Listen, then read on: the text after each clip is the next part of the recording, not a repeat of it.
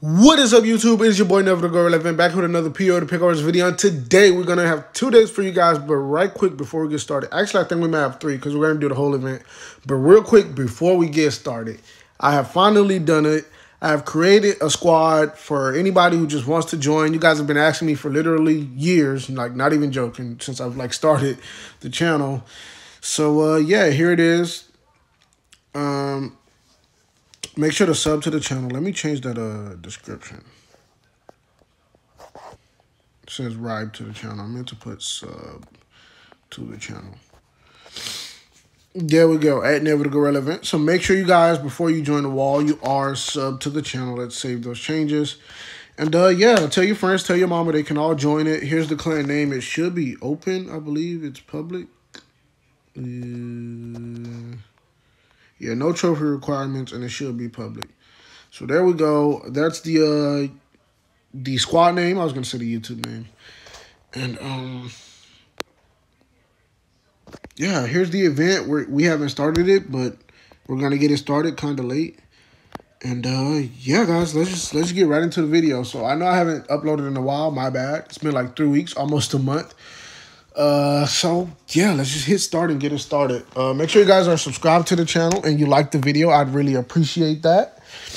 And that keeps me going. You see, the thing is, honestly, guys, I know I have school and work and stuff, and that's what mostly keeps me busy. But the main reason why, say I miss one upload, then I'll be like, okay, I gotta upload. But then I'll look and I'll be like, well, nobody even subscribed from the last video, so what's the point, you know? I know, I upload it because it's fun and I enjoy it. But also, when you don't see progress, it's like, what's the point? So it kind of gets me down, and that's why I don't really upload sometimes. But, if you guys just subscribe and like the video, then I'll upload more because I'm like, oh, okay, they're enjoying this. That shows me, no matter how many people say they like it, if they don't show they like it, then it's like, well, do you really like it? It's kind of like a relationship. Somebody could say they love you, but they don't show it, then it's like, well, you probably just capping, type stuff. But yeah, so just make sure y'all subscribe and like, and I'm going to keep going. We're 942. Let's hit 950. If we hit 950 by next week, I promise I will have a video for you guys. So I'm going to still try to upload every week like I wanted to do, but if I don't miss it, then I'm sorry. But if we hit, every video I'll set a milestone. If we hit that milestone, I'll upload no matter what. No matter what I have to do, I'll upload no matter what. But enough procrastination. Let's get started. You're on vacation in Ireland and heading towards a big party in Dublin tomorrow night. But your rental car has just come to a halt on a quiet country road many, many miles away. What do? Get out and check. You exit the vehicle and pop up in the hood. A cloud of smoke and steam immediately envelops you. This causes you to cough and double over at the side of the road. A tractor pulls up behind you. There's no way for it to pass on this small road.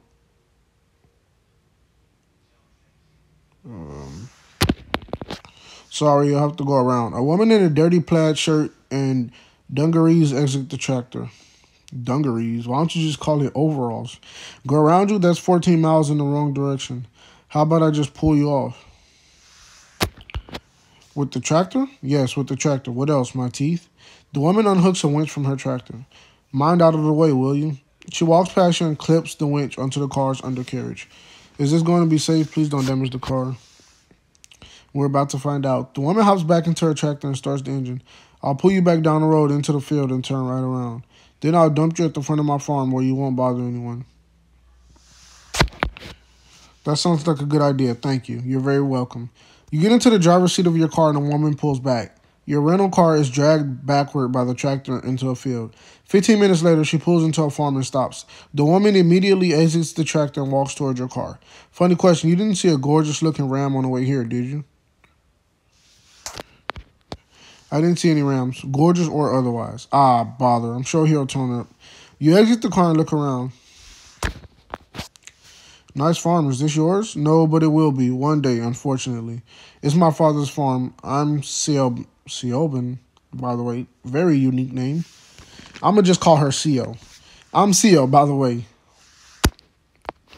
Nice name. I'm Kev. Nice to make your acquaintance. You notice Sio has the most gorgeous green eyes you've ever seen. She does? Let me see. Oh, yeah, they are pretty green. Like greenish blue. You're staring at something. What is it? Sio wipes her cheek. Do I have couch on my face again? Sorry, I didn't mean to stare. You're looking at my eyes, aren't you? My father always says the traffic lights here should be green and not red. Because when people see these peppers, they stop and stare. He's a smart man. Don't let him hear you say that. He won't shut up about it for a week. CO begins to walk towards the farmhouse. Come on, pop inside and I'll make you a tea and phone Derek. Who's Derek? Derek's the only mechanic in this town who won't shaft you.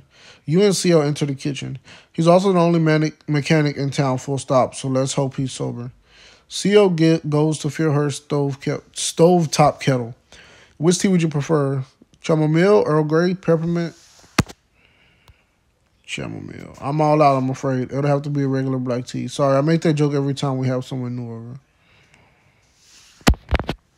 It's a good joke. Regular tea is fine, thank you. Good, because it's all we have. We get a lot of out-of-town folk like you popping in for a tea, you know. You always seem to break down on Fulmer's Lane, where I found you. That's a strange coincidence. Could be, or it could be that new folk don't know how to navigate these roads. They'll do a number on a seated vehicle, that's for sure. The kettle whistles. CO pours out 3 mugs of tea. Best pour one for my dad. He'll have seen you come in. What's his name? Iman. And I to make sure you're as polite as you can be when he comes. He gets angry when he sees me talking to a man by myself. Oh no, should I leave? Haha, I'm joking, you soft shite. He might be ratty though. He's been up since 4 a.m. working, so don't expect no airs or graces. CO goes to sit down, but stops at the last moment. What am I thinking? Let me get on to Dara for you. There's no rush. Not for you, maybe. I've pigged to shovel. CO dials a number into her phone. Derek, I've caught another one. Fresh meat for you. Yep, Fulmer's again. Wait, are you? Oh, for 6, Derek. Okay, I'll let him know. Bye. CO hangs up. Bad news?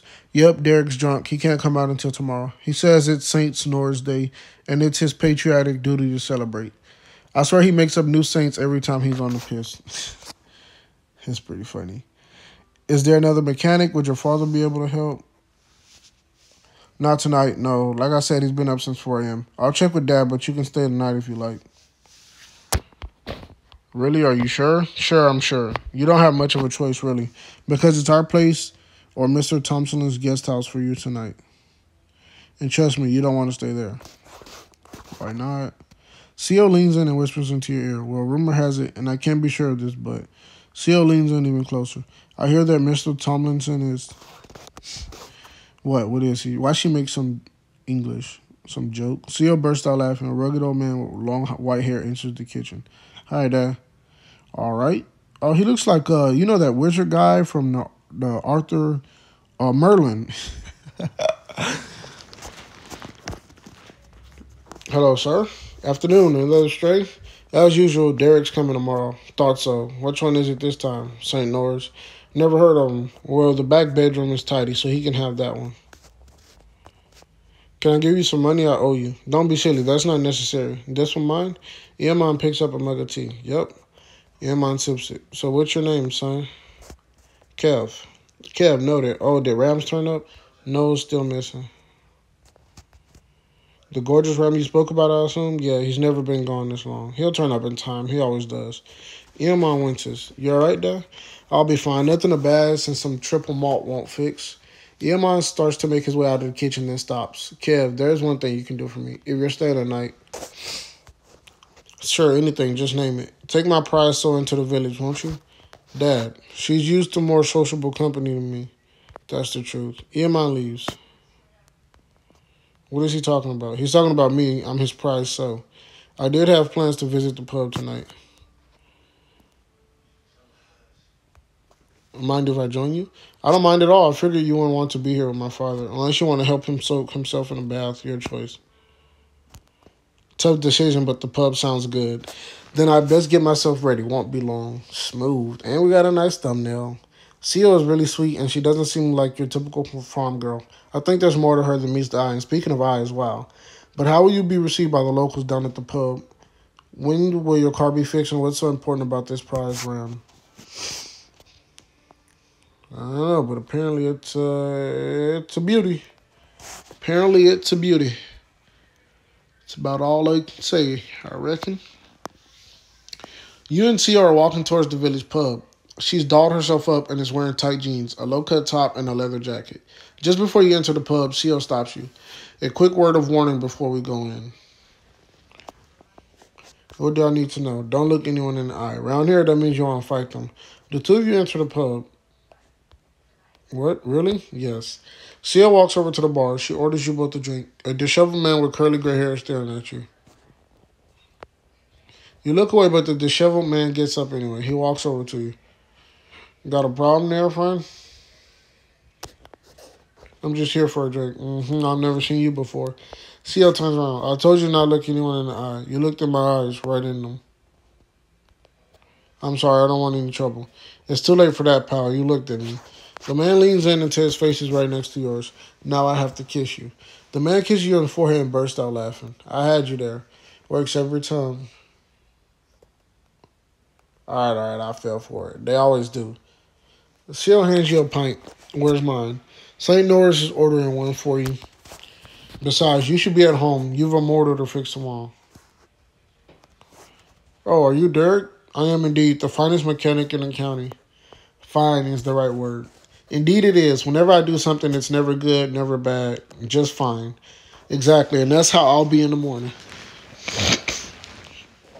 Thank you. I'll be stuck here without you. Would that be so bad? Look at the company you keep. He makes a good point. But don't worry, you'll be on your way tomorrow. I'll be seeing you. Bye, Derek. Derek starts leaving, then stops and turns to CO. Oh, mind yourself. Mahoney's in the night. Cheryl rolls her eyes as Derek leaves. What did Derek mean by that? Mahoney's the local toll. Let's find ourselves a seat and I'll tell you. You and CO take a table in the corner. Cheers. Clink glasses. Cheers. So this Mahoney fella, he's a farmer too. My dad hates him for various reasons. The main one being he used to date my mother who's no longer with us. Sorry to hear that. Thanks. She's been gone a while now. Heart troubles. My dad blames Mahoney for causing it with all the stress he put us under. Our family farm nearly got put out of business by him, you see. But my dad got it back on track, just about. So Mahoney tried to mess with him in a different way, stopping us from entering the show. What's the show? It's a beauty pageant, but for animals and vegetables. The biggest male, the most handsome sheep. We take it seriously around here. My mother especially, and I want to continue her tradition of entering every year. But then Rams went missing. Rams? Is that your gorgeous ram? Yes, he's called Ramses the Ram. We were going to enter him this year. He's a surefire winner. Then he disappeared. The show is tomorrow and our prize ram is nowhere to be found. And you think Mahoney has something to do with it? Yes, Mahoney's hosting it on his land this year. And while he can't stop us attending, he's trying his damn best. I swear it's all lies. A tall, bald gentleman dressed in county tweed walks towards your table. You shouldn't eavesdrop, Mahoney. Mahoney. That's so funny. I didn't drop a single Eve, I swear. I just heard my name is all. Mahoney reaches his hand out toward you. John Mahoney. Pleasure to meet you. And you. Mahoney retracts his hand. Very well. And in response to your accusations, CO, I deny them entirely. It won't change anything. We'll find them and we'll win. I wish you the very best of luck with that, you and your father. Don't you dare talk about him. How is he, by the way? CO stands up and puts her face in Mahoney's to intimidate him. All right, that's enough. Mahoney stands there silently, then smiles. Yes, quite enough. I'll be sure to let you know if I see anything of your ram. You do that. Have a nice evening. Mahoney leaves the pub. CO sits down. Sorry you had to see that. I shouldn't have overreacted. It's fine. He was being a jerk anyway. He was, but I'm usually more composed than this. I've just been having a rough time of it lately. I'm here to listen if you want. I was hoping you'd say that because I need a vent. This is the kind of village where it's hard to get a word in sometimes. CO finishes her drink and slams it down on the table. It's your round. Loosen my tongue, won't you? Of course. Same again. Of course. Thank you. You order another round for yourself and CO. And you return to the table, you see she's torn up a beer mat. They say people fiddle with beer mats when they're tense, so I guess I must be tense. Talk to me. You take your seat with CO, while CO heaves a deep sigh. It's my father. He's getting weaker every week. Remember I told you that one day the farm will be mine? Well, the way he's going, that'll be sooner rather than later. Tell him to slow down. Haha, good one. He won't listen. There are things to be done and he has to do them. But when he's gone, that responsibility falls on me. Does it have to? Yes, who else is going to run it? I had dreams once. I went away to university, first in my family to go. Then my mom died and I had to come back and help my father. And it feels like this is it now. My life is done, all planned out. Tell your father how you feel. I can't. It'd break his heart. The farm has been in our family for generations. Well, kind of. What do you mean by kind of? My grandpa passed the farm on to my father, but he bought it from another family. Still a family business. I guess. I'm just not sure it'll make it into a third generation. Then so be it. Do what makes you happy. Thanks. I needed someone to say that. Seal clinks glasses with you. You're a straight shooter. I like it. Seal finishes her drink and stands up. Right. Enough of the sob story. Get up. I can't take another drink yet. Why? Where are we going? We're going to dance. That's where. Seal walks over to the pub's jukebox and selects an upbeat track. Come on, then. What are you waiting for? I'm not much of a dancer. Get up and dance. Get up and dance. The two of you dance together to some Irish folk music. After a few songs, Seal collapses into your arms. I'm not as fit as I thought. Seal looks up at you. Caught by those eyes again, are you? Just a little. And what are they saying? Stop or go? Kiss Seal. You lean in to kiss Seal, but she pulls away. Not here. Seal takes your hand and walks you outside. The two of you make out passionately in front of the pub. Seal pulls away once more. I have a question for you. Where do you want to sleep tonight? There's the spare room, which is right next to my father's bedroom. Or there's the barn, which is secluded where you can make all the noise you want. The barn sounds nice. Does it now? We'll see. I have a feeling you'll be in the guest bedroom eventually. Just not too soon, I hope. You and Seal walk away from the pub hand in hand. On your way back, you spot Derek squinting over a wall. That's Derek. Look. Seal looks over at the mechanic. Derek, what are you doing peeping over that wall? Not strangling anyone, are you? No, darling, come look. I think it's Ramses. Seal walks over to the wall. Oh, you bastard. Mahoney, you utter bastard. Walk over. Ooh. You walk over to the wall and see a ram with huge curled hair standing in the field. But the ram has no wool. Its pink, wrinkled skin is covered in goosebumps. Ramses, what have they done to you? He looks frozen and poor boy. Let's get him back to your farm. Sorry, Cav, I have to deal with this. Who would shave a ram? What a mean thing to do. It sounds like Mahoney was the man behind this, but what can you do about it? I'm not sure yet, but I doubt you'll be sleeping in the barn tonight after this. Seal has other things on her mind now, like how to regrow a ram's coat in 24 hours. Dang, rip. That was quite the story indeed. I actually enjoyed that event so far. We still have one more that'll unlock tomorrow. I'll probably record that along with some other date. I don't know. Here's all the dates we have unlocked. We unlock another one tonight as well from the login. And then I have almost 400 gems, so I can unlock like 4 extra dates. But out of any one of these that we already have unlocked, just let me know a girl and we'll do it. So yeah, boys, that's pretty much all we have for today. Sorry so much for the long wait.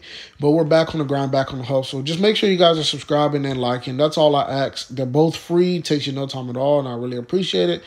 But anyways, guys, with all that being said, that's it for today. I hope you guys enjoyed. Thank you so much for watching. I'll see you all in the next one. Peace out.